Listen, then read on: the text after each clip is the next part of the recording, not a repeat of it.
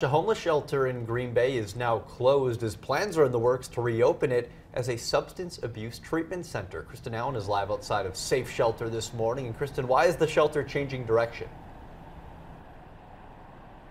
That's right. Safe Shelter opened back in 2021. The building is here behind me, and the executive director says that it was always her dream to open this facility. She's a registered nurse and has a passion for helping the community, but she says that based on what she's seen over the years, she believes that addiction plays a key role in a lot of homelessness, and she wants to address that and prevent it before it happens. Right now, Safe Shelter is working with a consultant to do a feasibility study and figure out what the best plan of action is moving forward.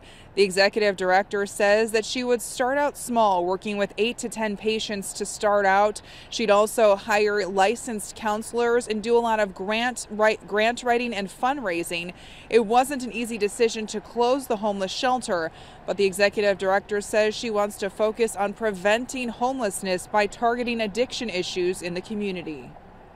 I think that many of these individuals, when they get themselves ready, they can better care for their families, they can maintain a job, they can, partake in all the responsibilities that are, expected of them as community members. There's still a lot of work yet to be done, but the executive director, who you just heard from, says she hopes to reopen Safe Shelter as a substance abuse treatment facility early next year. Reporting live in Green Bay, Kristen Allen, Action 2 News.